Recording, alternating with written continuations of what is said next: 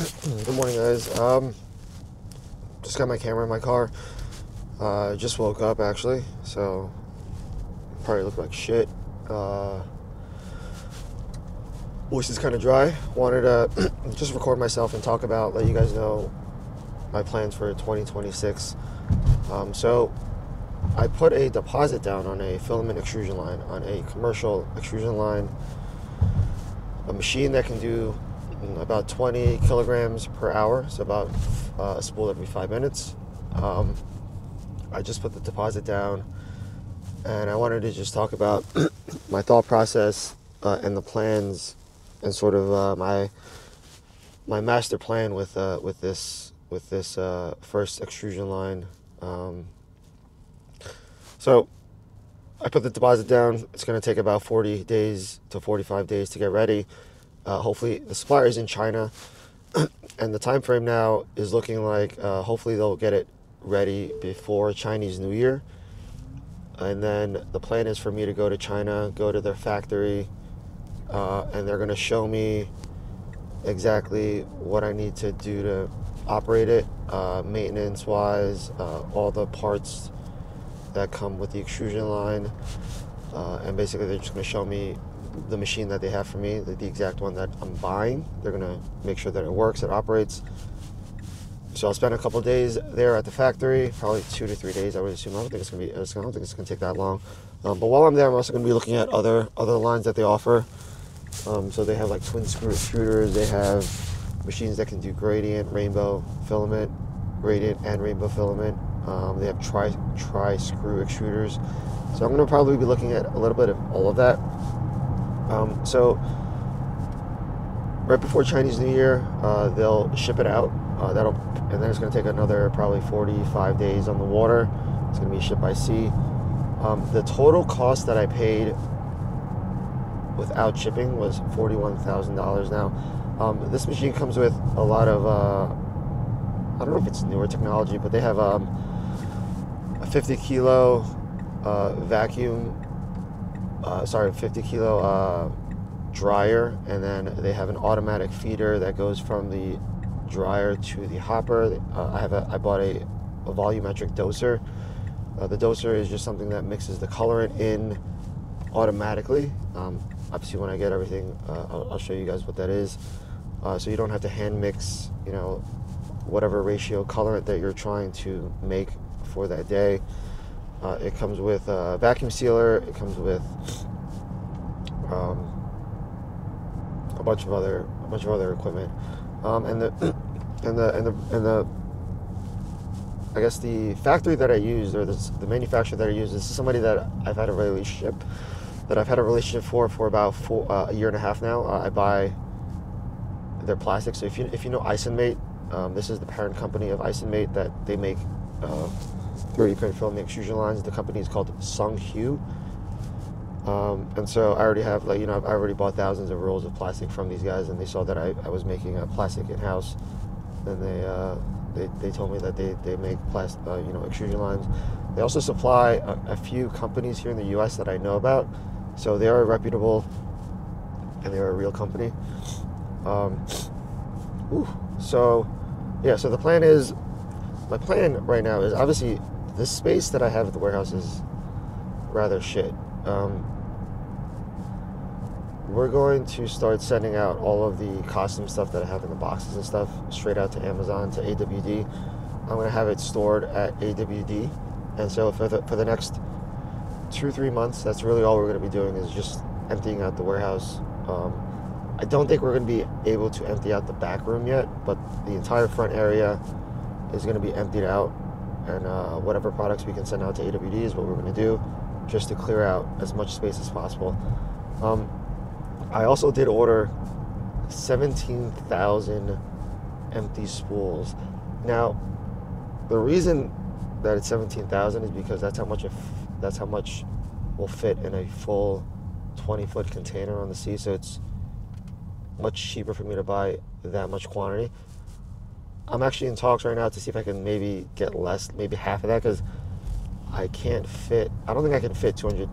It comes in 290 master cartons, and they're pretty damn big. I don't know if I can fit that many empty spools into the space that I have now, along with pallets of resin, along with the extrusion line, along with the setup for a spot for people to come in and buy the filament. I'll get into that in a second. But yeah, so all in right now, the initial capex cost for this extrusion line is $60,000. That is the screw, the extrusion line setup, and then 17,000 empty spools of 17,000 empty spools that I'll be able to spool on and be able to sell. And then also I have to buy packaging, boxes and stuff. So step one in this plan is obviously to get the single screw extruder. This will allow me to do single color PLA. We're going to start with PLA because PLA is probably 80% of the market of what people use. And 20% of what I produce is probably going to be used in-house at first. Well, it's going to be used in-house for sure at my print farm. We probably go through about maybe, at current rate, maybe 600-700 spools of solid PLA every month. So a portion of what we make will be used directly to the print farm. So that's already direct savings in the in real life, you know, money. Instead of me buying plastic, I can just use the plastic that I make. All right, let me take a step back first. Step one is really a proof of concept stage for me, and whether or not we move on to step two, step three, and step four all depends on step one.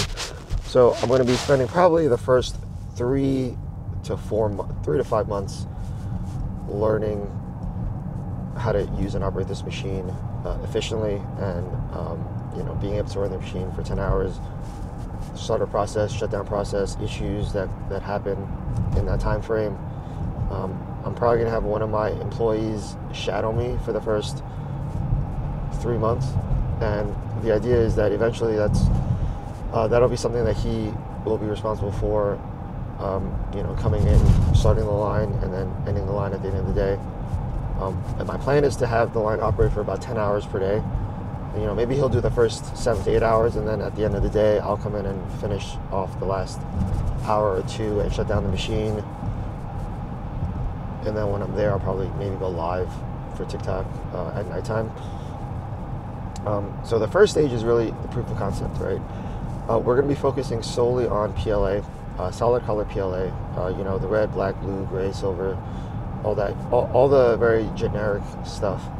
And we're going to be building out a brand. We're going to be allowing people to buy this on our e-commerce platforms.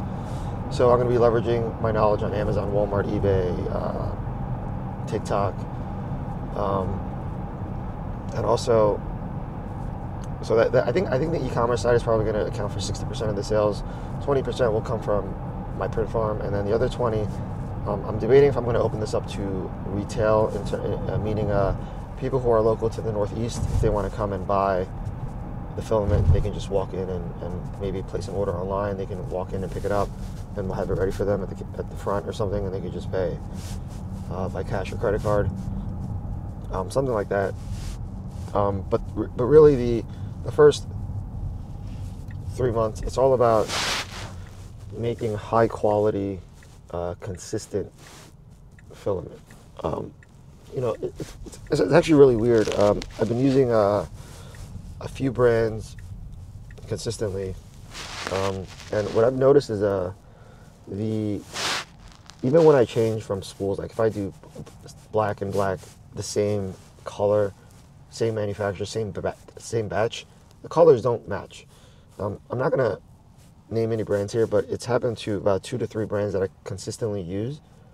If you guys have experienced that, let me know. But it's really weird that's happening. It's the same exact spool, the same batch number, and I know that these other companies are using a cheaper polymer. I can't prove it, but I know it. And so I know they're adding stuff into their product that makes it a little bit cheaper, quicker to make, things like that. And so we're going to use a very high quality polymer. We're not going to cheap out on the product itself, but it's really just about making good, high quality, consistent filament that we have in stock. I think the thing that most people look for when they're purchasing plastic is obviously number one, price, consistency, and availability. I think those are the three things that people really look for in filament. That's what I look for anyway. Like it really sucks when you have a good color of a product, of a filament that you use, and then you go to buy it and they're sold out. That is like, for me, that's like the worst thing. You guys know what I'm talking about. But yeah, so that's step one, is really just to hammer down the single line extruder, making a proof of concept, seeing if people are going to buy this stuff from me in the first place, get feedback internally on usage in the print farm, and then externally through people on my social media page, people who buy from my other platforms, and getting real in-person feedback, and then we can tweak things as we need to down the line. So that is stage one. Okay, so that is basically stage one, proof of concept, making sure that we can make quality, consistent filament, and we get a good feedback loop from internal usage at the print farm, and also from customers that we sell to online. And really, stage one is not really about profitability. In fact, I'm going into this knowing that I'm going to be losing money for the first 6 months of this operation, just to gain customer feedback, gain a positive loop with customers, and also just obviously we're either going to be operating at a small loss or break even. I don't expect to make a ton of money. If I do, then we will move on to step two. So if all of the things I just said before work out, we're going to move to stage two. So stage two is getting a second line, a second single screw extruder that is mirrored with the first line. So it'll be basically one line this way and then another line this way, and then an operator will be in the middle that operates both lines. And that will allow me to scale the current line, the current operation. It'll allow me to scale to where I can become profitable. It'll reduce my labor cost by half. I can order resin in the truckload, which will reduce my raw cost by 30% or something like that. I can order more spools, boxes in bulk, which will further reduce costs. So that is the plan for stage two. So basically stage two is just further expanding the PLA offerings. And like I said, we're just going to focus on PLA for the first 6 to 9 months maybe of doing this. And then the decision is whether or not I will go into other polymers. So anyways, that's stage two. Stage two is pretty simple. It's just more about growing and scaling, and then focusing a little bit more on profitability, which I don't think will be super difficult as long as stage one actually works out. Now stage three, stage three is a very interesting part. I'm already set on machines that can make gradient colors, that can make rainbow colors. So I already have the pricing for those. I know the cost. And so there's machines that can do like these rainbow rolls, machines that can do, and it just requires different like setup of the extruder.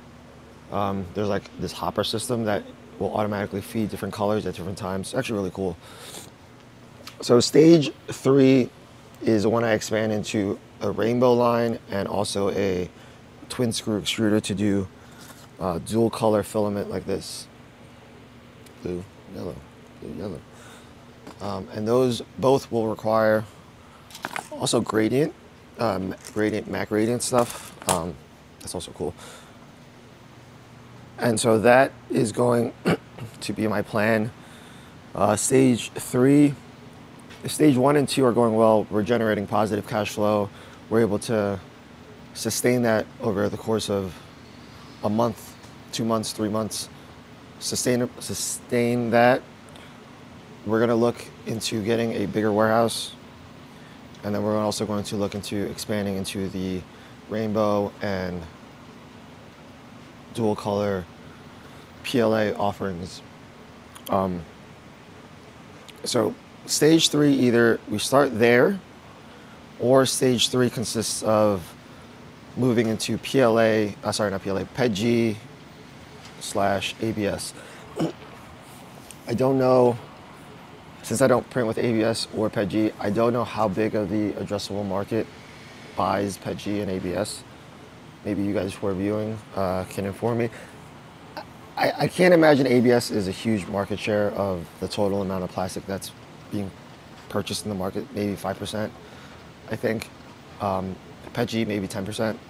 I would think like PLA is like 80% of the market. That's just based on my own personal bias. I don't actually have any data behind that, but maybe there's somebody in the industry that already knows some of those numbers. But yeah, that stage 3 would be to get into a bigger space, buy 2 more lines, rainbow and dual color. Hire another person to manage those. Then at that point, we'll probably transition more into a filament. That business will be more of a filament business. The new space will allow me to expand that business while also expanding the print farm business. So I can use both, the money from both to expand both at the same time, sort of. It's interesting. And then stage 4 is where we, I think we get. Stage 4 I haven't even thought about yet, but stage 4 is like hiring an in-house R&D person to do specialty colors. Maybe we start selling globally to like Amazon in the EU, Canada, Mexico, things like that. We'll see. But yeah, that I just wanted to get this on video. Those are my initial thoughts on the filament extrusion line, what my plans are in the short term. So basically all the stuff behind me, this is all going to be sent out. Let me show you. This entire space here, down. The printers are going to be moved back to the print farm. All this stuff here in the next 2-3 months is going to be cleaned up. Either sent out to AWD. We have a lot of eggs that we're going to be sending out and prepping for Amazon for Easter. All this stuff here is going to be moved out. And then my extrusion lines are going to start basically from this wall, 50 feet down, straight down that way. And then the entire front area over there will be for, storage of the filament. That's where we're going to do our prep area, our FBA prep if we're doing Amazon. We'll also be opening the space up probably to retail. So my initial plan is to just collapse everything, send out all these boxes, collapse all of these shelves, basically making this entire space empty. Get the lines in, set up the lines, and then we'll build the shelves around the lines as we need in terms of storage and spacing and all that stuff. So that is the initial plan. But yeah, let me know what you guys think in the comments. Now I know that this is basically another business that's being started. It's not really a complement to the 3D print farm, the 3D print business where we have, we sell products online and stuff. It's a totally different business, and I understand that, or maybe I don't understand it. I know I say I understand it, but maybe it's probably going to be a lot more than I think it's going to be. But I think that I can do it. We'll see. Thank you guys for watching. If you have any questions or comments, let me know. See you guys in the next video. Bye.